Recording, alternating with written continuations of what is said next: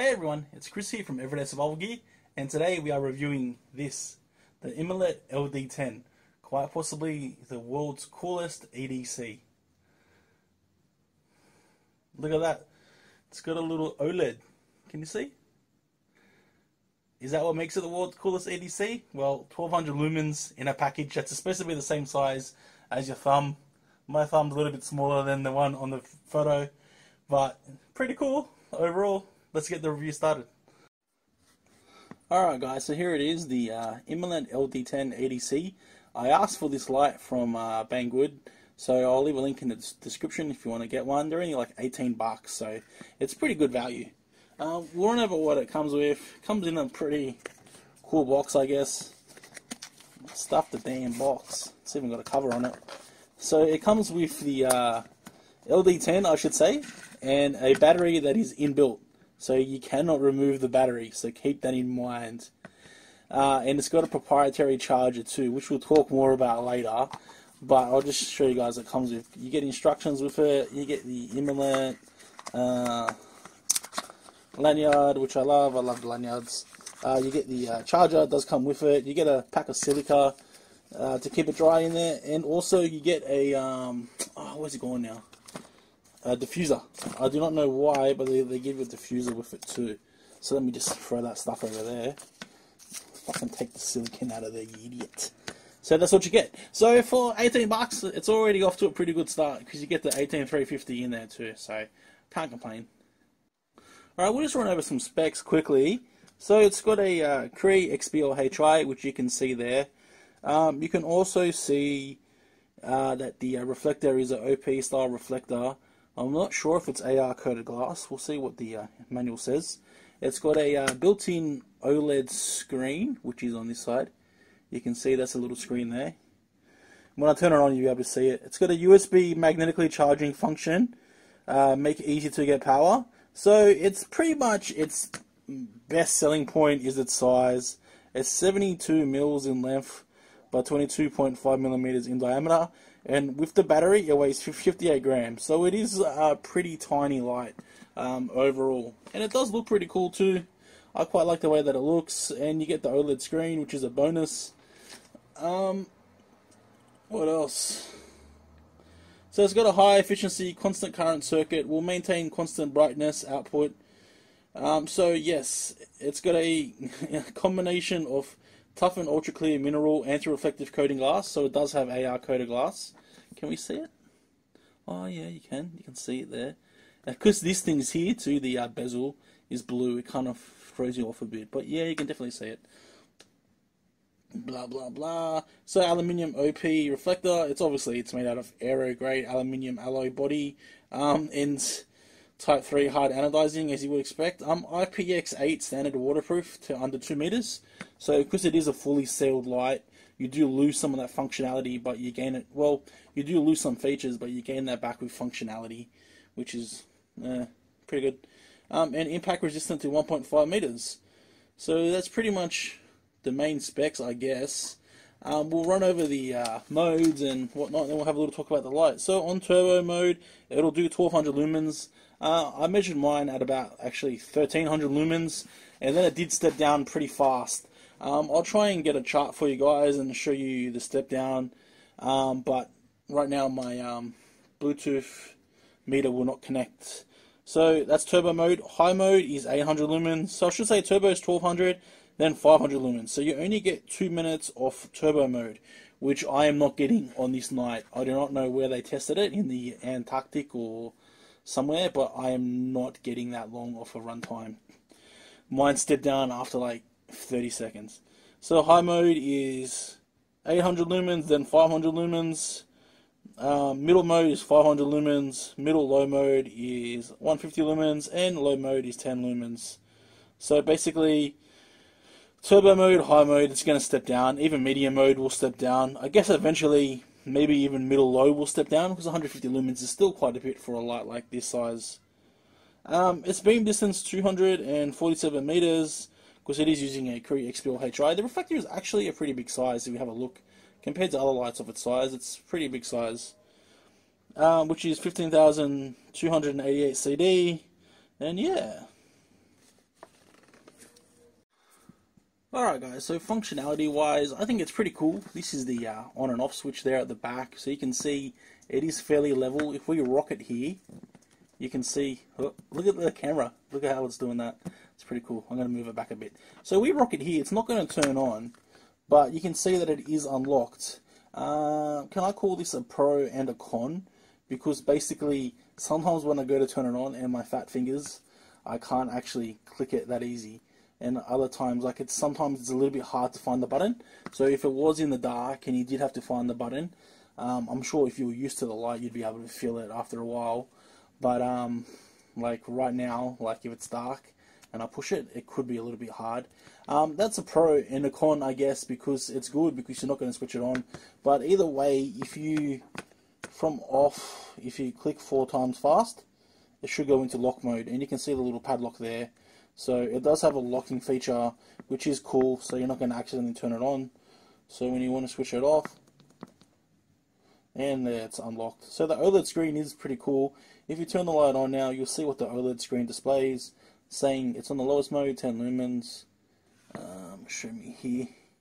And the battery is at 3.96 volts. And then if we push and hold, 3.99 volts actually.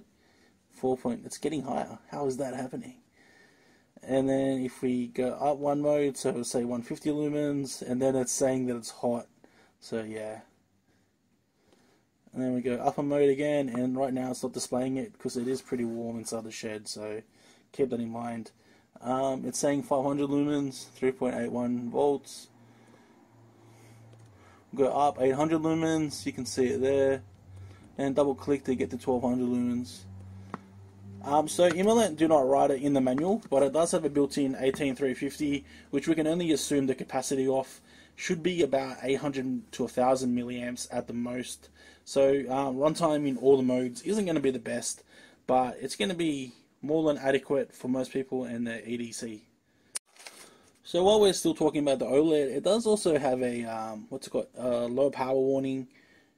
So with the flashlight on, when the battery pack voltage is lower than 3.1 volts, the battery symbol on the OLED display will flash 8 times per 30 seconds to remind users to replace battery pack or charge it.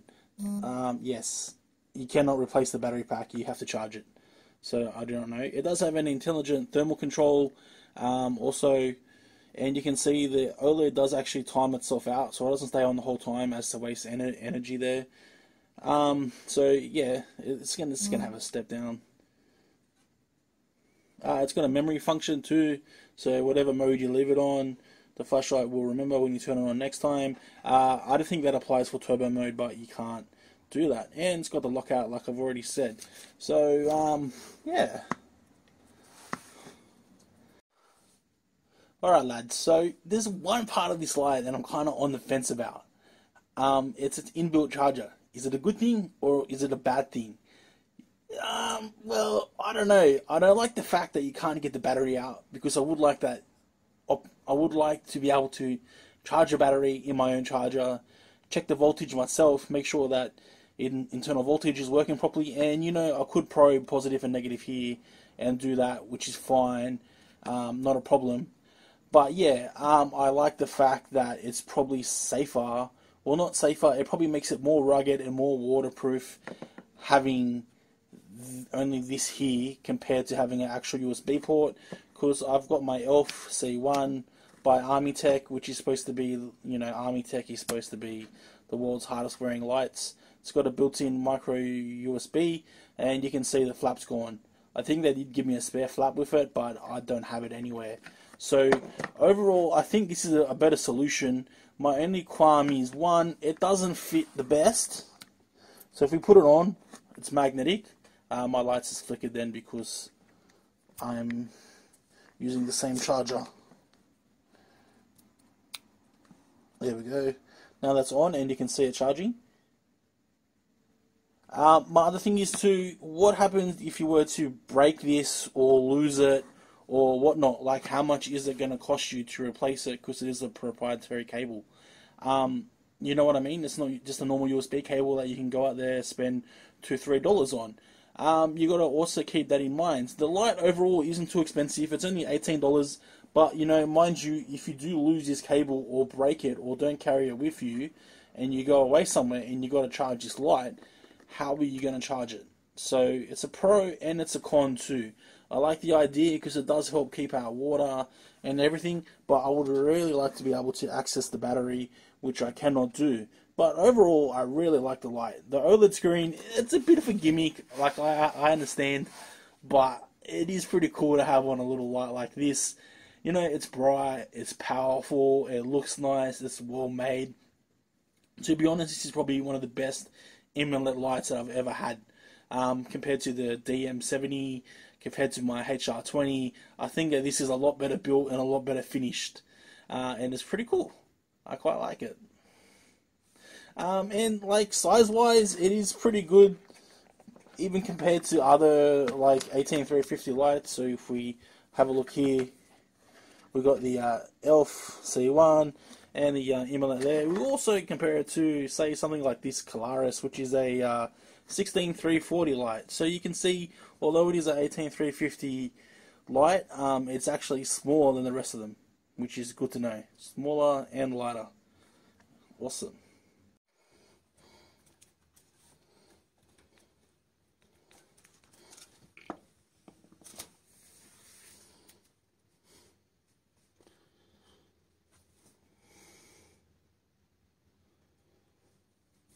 So we'll just keep on running it. You can see it peaked at 77, sitting at 74 quite well. The temperature is now at 29, 30.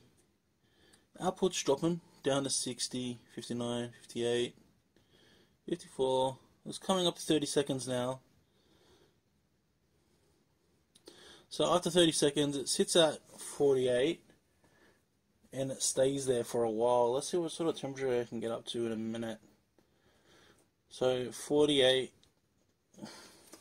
basically it's 16.6 times 48 will give you the amount that this is at. So what's that?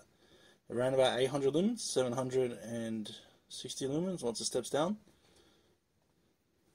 And that's about a minute there. So not too bad. The light's only at 35 degrees Celsius. Alright guys, so we've got the Imalent LD10 on outside now. This is the 10 lumen mode. You can see it is pretty bright, probably brighter than 10 lumens. It gets all the way to the fence, to be honest. I think it's like 60, 70 lumens maybe. I don't know how Imalent got it so wrong, but it's pretty bright. If you can see it on the camera, and I can see it with my own eyes all the way to the fence, yeah, it's pretty bright.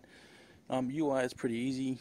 That one button you just push and hold and that's it. You can change modes. You just gotta locate the damn button first because it's a bit hard to find. So next mode up, we use 150 lumens.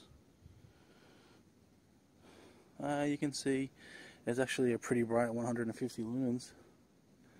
Lights up the whole backyard pretty well. Let me just put the camera there. And next mode up should be, is it like 3 or 500? 500 I think? Well, lucky this light tells me 500 lumens is the next mode up. This will be more than enough light for any EDC, I think. We'll go to the tree at 100 meters and see if it makes it. What's wrong with my tripod? It won't turn. There we go. 100 meters. Oh, barely. Only just.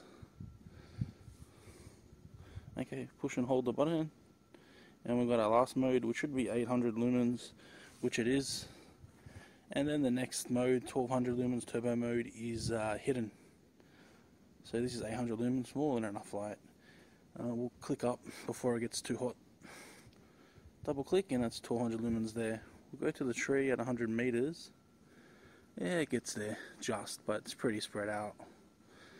So yeah, more than enough light, I think, for most people and most people's needs. It is getting hot. The screen still says 1200 lumens, but I know it does step down, as we just seen from the ceiling bounce test. Still saying 1200 lumens, but alright, I think we'll compare it to the Army Tech to the C1 and see how it does. The Imalent is a little bit beefier, so it'll be able to handle the light output for a little bit longer. Now I can see it's clearly stepped down. I might give the light a few minutes off a break. Okay guys, so this is the Imalent LC1 on its highest mode. It was flashing red, so I think the battery might be a little bit... No, it looks green. I was using it the other day, but the battery should still be okay-ish. And to the left here is the Imalent LD10.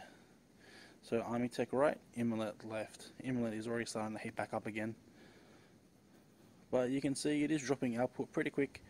But it does appear to be brighter than the Imalent ever so slightly. Only by about 300 lumens, 200 lumens. But it does heat up faster, so yeah. But then it is smaller and lighter too, so I think it's like half the weight. Definitely more EDC friendly and a completely different style of beam too. The Imalent isn't even really heating up yet. You can see probably about now, they're probably about even in output.